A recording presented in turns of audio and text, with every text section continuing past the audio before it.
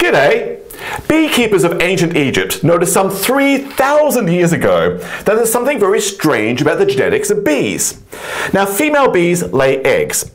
If an egg is not fertilized by a male, then the egg is actually sure to hatch into a male bee, a drone.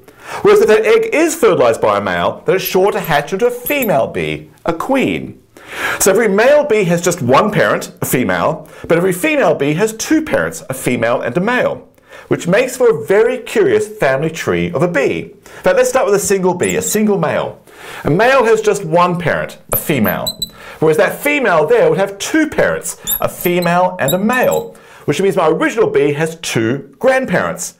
Let's go back to the great-grandparents of that bee down there. Well, this female here has two parents, this male here has one parent. So there's three great-grandparents of our original male. In fact, let me keep drawing that family tree of that male down there. Watch me.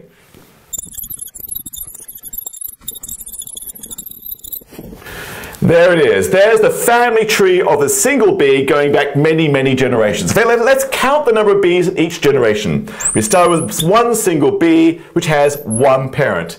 That bee has actually two grandparents and three great-grandparents. The number of great-great-grandparents is 1, 2, 3, 4, 5. The number of great-great-great-grandparents is 1, 2, 3, 4, 5, 6, 7, 8. Count these great-great-great-great-great-grandparents. I think I've run out of greats. There's going to be 1, 2, 3, 4, 5, 6, 7, 8, 9, 10, 11, 12, 13. And the next generation back is a count of 21, 34, 55, 89, 144, and so on. Look at these numbers coming from the generations of a bee.